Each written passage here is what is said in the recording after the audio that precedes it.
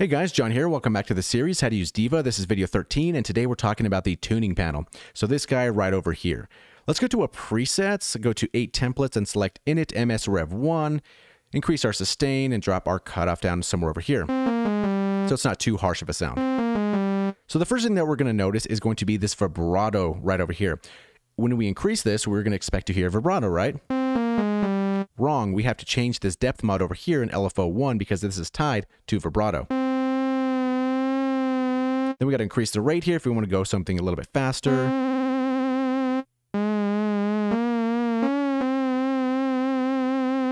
And take a look here. This is a triangle vibrato, which is basically the triangle waveform shape in LFO1. We can always change this to sine. Basically just going to show that LFO1 is the driving source for this vibrato here. So let's bring this down here. Let's bring this back up and let's take a look at glide. So when we play different notes, they snap to each other. As we increase this here, they're going to start sliding to each other, which is pretty easy to understand, right? Portamento. However, we have this glide 2, and you might think, what the heck is this thing? And it's kind of cool. So this glide 2 is a bipolar offset to VCO2, which also works on VCO3 and triple VCO. So a quick demonstration to show you kind of how this works. Let's go to dual VCO. And for VCO 1 and 2, let's have them both at 8. For the first one, let's select a triangle wave. For the second one, let's select a sine wave. So let's turn this mix over here all the way to the left. So this is what we're going to be hearing with glide 1. Over here in VCO 2, also glide 1. Right, so we get the basic same type of effect, right? So now once we increase this glide 2, it has dramatically changed the rate for VCO2. Now if we go back to VCO1, it's doing the same thing that we did before. Let's go back to VCO2.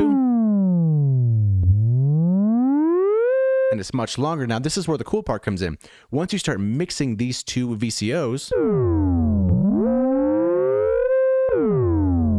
you're going to get both of those different glide parameters with the different oscillators. So it's kind of cool to mix and match different types of glide parameters there. And you can double click this to go back to normal.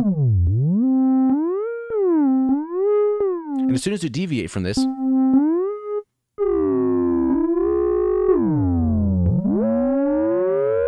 so here you can see this is the first one and this is the second one, this long ramp up here. So basically, as the name suggests, glide number 2. So let's put this back into the center here. Let's listen to just VCO1 for now.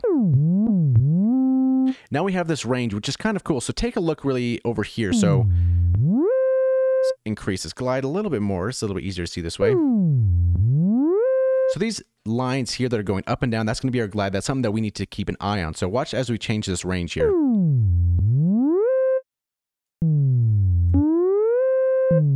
Let me change it a little bit quicker.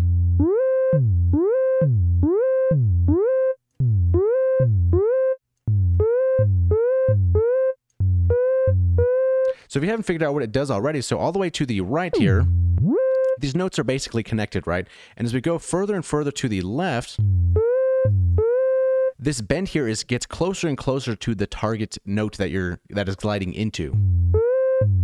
So as soon as I hit the note, it skips all this here and then just kind of glides right over here to the top note.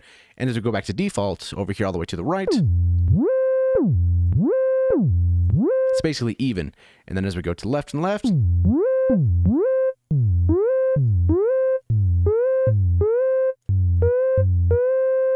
lot of cool effects you can get with this range, kind of pretty low. There's a lot of cool patches you can get with that. So I'll leave that to you to experiment with. So double click this to go back to default here. Now we have our glide mode. So now we understand what glide is. Now what is this glide mode? So here we have time, right? So basically with time, it's a fixed amount of time for the notes to glide.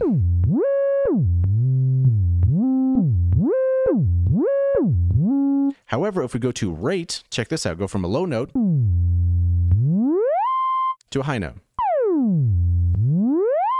And then let's go to some notes a little bit closer.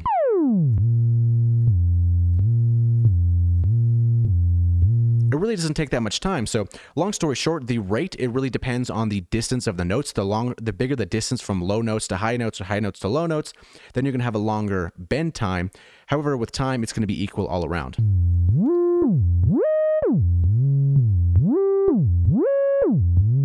as opposed to rate.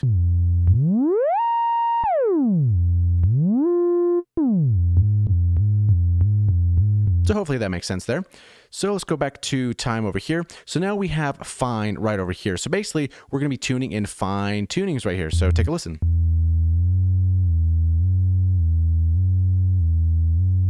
So basically you have plus or minus one semitone. Next up here, we have transpose. So basically, if you want to transpose the entire synth up an octave, down an octave, up a fifth, or whatever you really want to do, this is where you want to come to. So you select this here. You have a menu of -24 and +24. If you scroll down on this very long list over here, you can click this here. You can go all the way up to 24. So a nice way to drop a whole thing down in octaves like this, -12. And you got some nice low end right over there. Now we have our pitch bend ranges. So this is going to be pitching the bend up 2 semitones, and this is going to be pitching the bend or the pitch bend down 2 semitones. And you can always change the different values here. You can go all the way from 0 if you don't want any bend at all. You can go up here to 12 for an octave, then to 24. And then from here, it's kind of interesting because from 24 to 36, it jumps an octave, then 36 to 48, it jumps another octave. And the same thing goes for the up as well. So pretty cool right over there. Next up, we have this microtuning. So if you have a different type of .tun or .tune file, you can load this up here. You can select this to turn this on. Then you can kind of select from the local stuff what they have in here. And there's a lot of different types of things here. So you have like Albert, Barak, and Roll, whatever that means, Bolin, Pier. So there's a lot of different versions that have come with this synth here. If you want to change some different things, how the notes sound and all that, feel free to experiment with that if you'd like to. If you've downloaded some from the internet, this can load that as well. So yeah, I thought I'd mention that before we close this out. And yeah, that's pretty much it for the tuning. It's not too complicated, but it's good to know where everything is. Hopefully you learned something, and we'll see you in the next video. Thanks for watching.